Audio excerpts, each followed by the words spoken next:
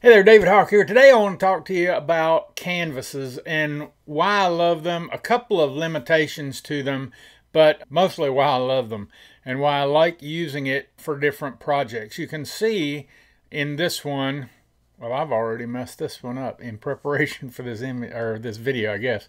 But here, let's just click on this one. All right, so the big thing about canvases that I like is you can nest everything in one file now. So it was like these are the Halloween boxes that I did back in October, and I wanted multiples because we were taking them to a show and I was going to sell them, so I didn't want all the same ones. I wound up making 6 different ones. Sorry, I should be looking at the camera. I wound up making 6 different ones, and I just originally I had all these different files.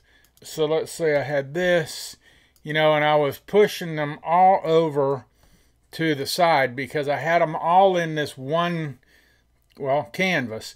So once I got xTool Studio and I could do the different canvases, well, now I could lay out each box individually.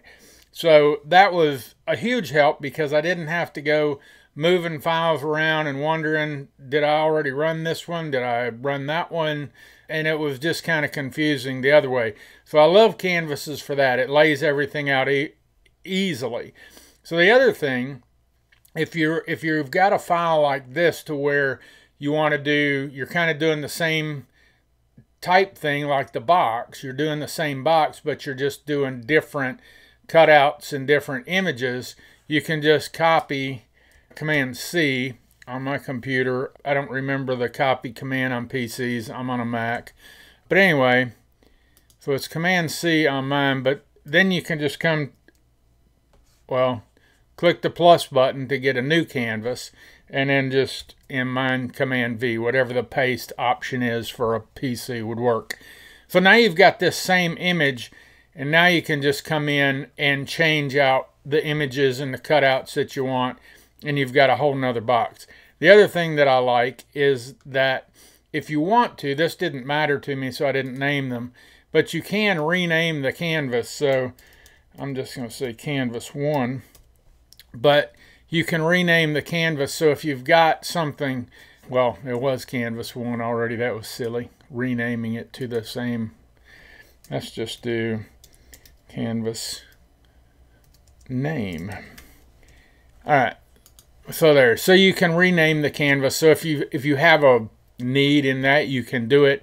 And then a couple of downfalls that you should be aware of is you can see on this one, I have 3mm basswood selected as the material to engrave, and on the one that I just copied and pasted, that's an unknown material. So it does not bring in your settings or the material. You have to reset that, so be aware of that.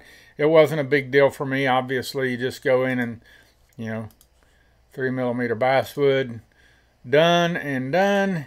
The only thing is I do like my engraves a little different. So I do, 30 power, and let me see.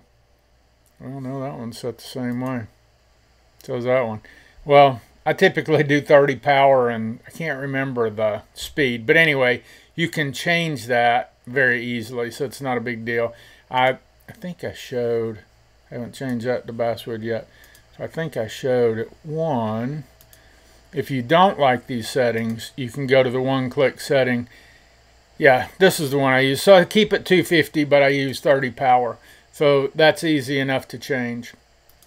The last thing that you should know on these canvases, if you want to run this box, say on a S1 like I've got it here, and you want to run this box on, say, a P2 or PS2, whatever it is, I don't actually have that machine, but if you wanted to run it on that, if you come up here and you change this canvas to that new machine, it's going to change all the canvases to that new machine, and therefore it's going to change all the powers and speeds and everything. So be aware of that too.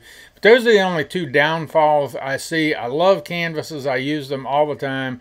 And like I say, it's just a great way to nest the projects and kind of keep it a little more organized. And I have difficulty sometimes finding projects that I saved in the past, and it's like, where did I save that? I've got so many folders and things.